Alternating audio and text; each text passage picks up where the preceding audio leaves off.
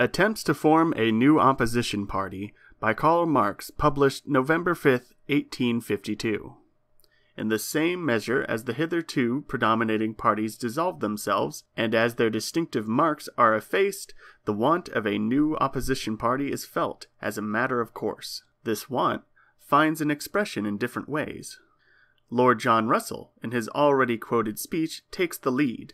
Part of the alarm raised by Lord Derby, he says, had sprung from the rumors that he, Lord J. Russell, had adopted highly democratical opinions. Well, I need not say on that subject that this rumor was totally unfounded, that it has no circumstances on which it raised. Nevertheless, he pronounced himself a Democrat, and then explains the harmlessness of the word. The people of this country are, in other words, the democracy of the country. Democracy has as fair a right to the enjoyment of its rights as monarchy or nobility.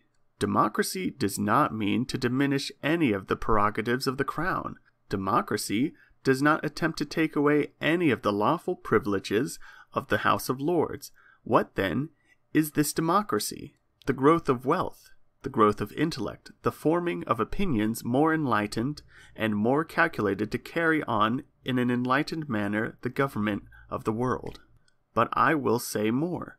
I will say that the manner of dealing with the increase of the position of the democracy could not be according to the old system of restraint, which I was but too familiar. On the contrary, democracy ought to be maintained and encouraged. There ought to be given a legitimate and legal organ to that power and influence. Lord John Russell exclaims, the Morning Herald, in reply, has one set of principles for office and another set of principles for opposition. When in office, his principles is to do nothing, and when out of office, to pledge himself to everything.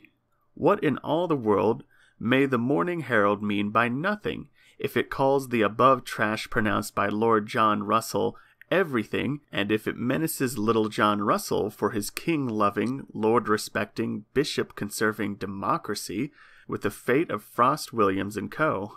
But the humor of the thing is that Lord Derby, in the House of Lords, announces himself as the proponent of democracy, and speaks of democracy as the only party against which it is worth while to struggle. And in steps the inevitable John Russell with an examination of what democracy is, for example, the growth of wealth, of the intellect of this wealth, and of its claims to influence government through public opinion and through legal organs. Thus, then, democracy is nothing but the claims of the bourgeoisie, the industrious and commercial middle class. Lord Derby stands up as an opponent. Lord John Russell volunteers as the standard-bearer of this democracy. Both of them agree in the implicit confession that the ancient feuds within their own class, the aristocracy, are no longer of any interest to the country. And Russell is quite prepared to drop the name of Whig for that of Democrat, if this be the conditio sine qua non for turning his opponents out.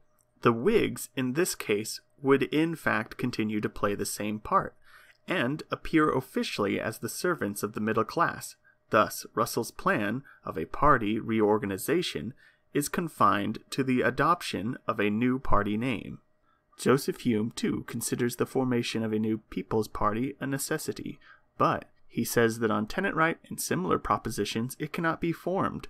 On these matters, you could not muster 100 out of the 654 members to unite. What, then, is his nostrum?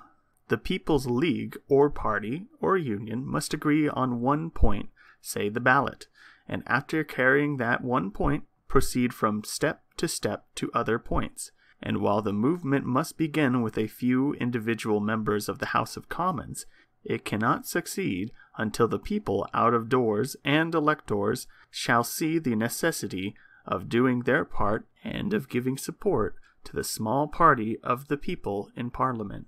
This same Hume was one of the drawers up of the People's Charter. From the People's Charter and its 6 points he retreated to the Little Charter of the financial and parliamentary reforms with only 3 points, and now we see him reduced to 1 point, the ballot.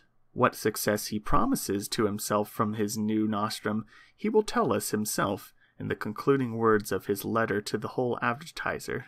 Tell me now, how many editors will risk to give their support to a party that, as Parliament is now composed, can never succeed to power?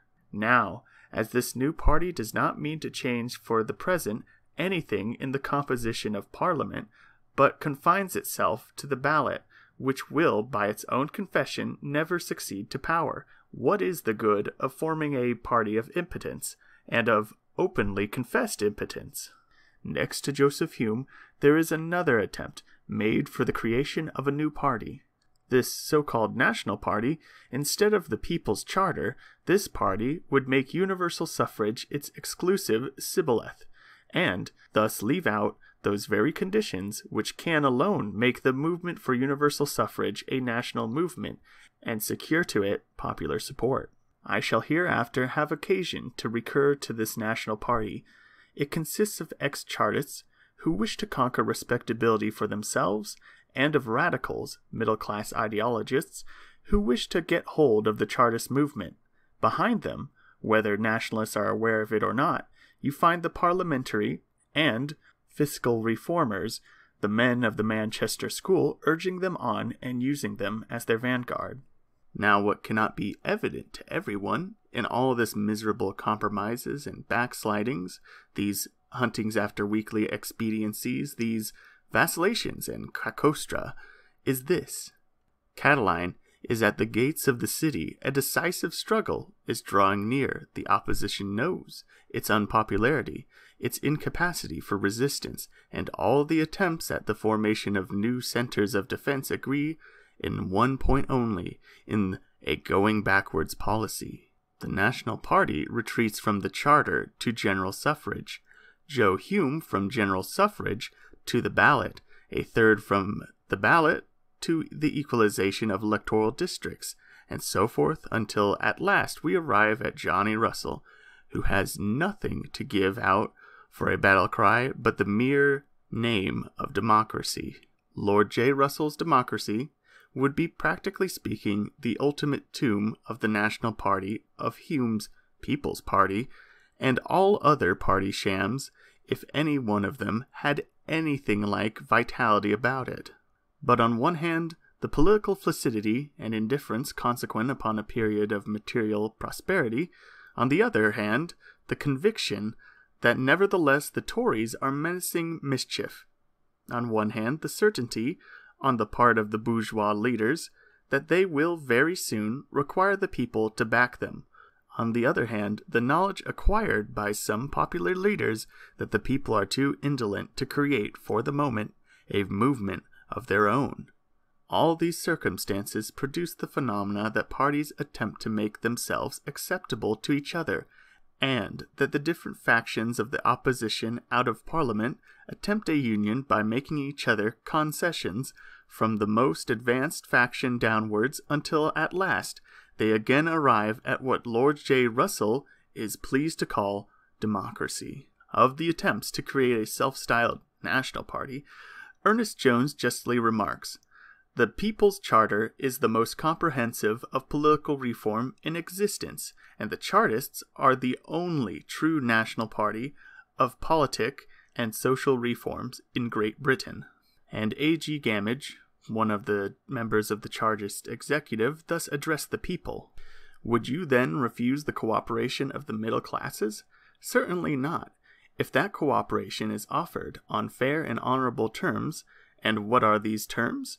That they are easy and simple. Adopt the Charter, and having adopted the Charter, unite with its friends who are already organized for its achievement. If you refuse to do this, you must either be opposed to the Charter itself, or, piquing yourselves upon your class superiority, you must imagine that superiority to entitle you to leadership. In the first case, no honest Chartist can unite with you. In the second, no working man ought so far to love his self-respect as to succumb to your class prejudice. Let the working man trust their own power alone, receiving honest aid from whatever sources, but acting as though their salvation depended upon their own exertions. The mass of the Chartists, too, are at the present moment absorbed by material production, but on all points the nucleus of the party is reorganized and the communications reestablished in England as well as in Scotland, and, in the event of a commercial and political crisis, the importance of the present noiseless activity at the headquarters of Charterism will be felt all over Britain.